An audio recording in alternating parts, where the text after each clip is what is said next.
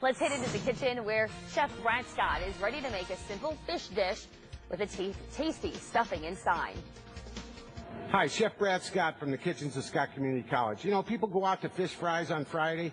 Well, let's do an upscale dish today with crab stick and flounder and some stuffing. Very simple, but very good. Let's get started. I've got about a 2-ounce piece of flounder. I've got a second piece that I'm going to cut in half for the top. I'm going to add some stuffing.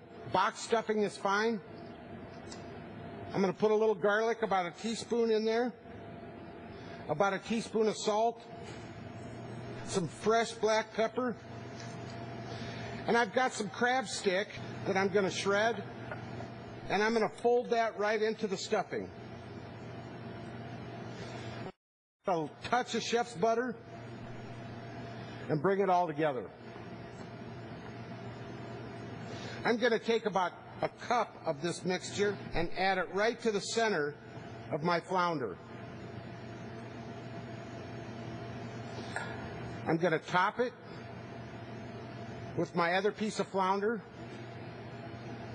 I'm going to spray a pan. I'm going to take about a cup of breadcrumbs. I'm going to add a couple tablespoons of chef's butter to it. Mix it all around so it keeps it moist. And I'm going to top my flounder with the breadcrumbs.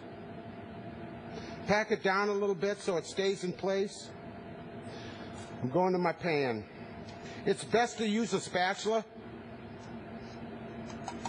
Goes on right away. You'll want to cook this at 350 for about 15 minutes is all. You know, what a healthy way to end a Friday. And you know it's done when it's lightly golden brown on top. Let's take a look. Oh yeah, that is beautiful. Let's plate.